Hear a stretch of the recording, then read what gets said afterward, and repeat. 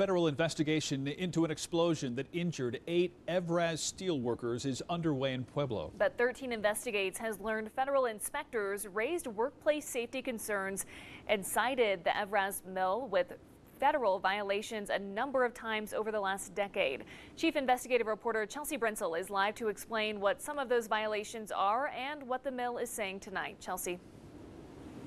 Prior to Saturday's explosion, Evraz Steel Mill in Pueblo had been cited at least 19 times, paying out more than $150,000 for workplace safety violations in the last decade.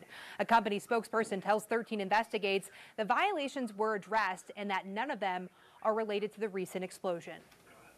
3 Evraz steel workers remain in critical condition following this massive explosion at the Pueblo Steel Mill on Saturday. A spokesperson for the mill tells 13 Investigates the Occupational Safety and Health Administration, or OSHA, inspectors are still looking into what led up to the explosion. But OSHA inspection records of Evraz reveal federal inspectors already had raised concerns about the safety of workers years before. In 2017, the steel mill was cited for exposing employees to an explosion. Federal inspectors wrote the employer did not furnish employment and a place of employment which were free from recognized hazards that were causing or likely to cause death or serious physical harm to employees. In July 2016, OSHA ordered Evraz to pay more than $100,000 for 10 serious safety violations, along with 1 repeat violation. The OSHA area officer director back then wrote, Evraz needs to fix these hazards before someone is injured or worse.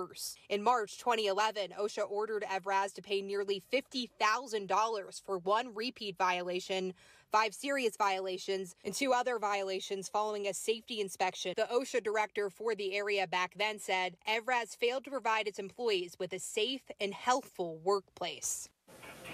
Tonight, a spokesperson for Evraz says the safety of its employees is the highest priority, and they continually strive to provide the safest possible workplace. It's unclear how long the current investigation into the steel mill will take. Reporting in the newsroom, Chelsea Brenzel, 13 Investigates.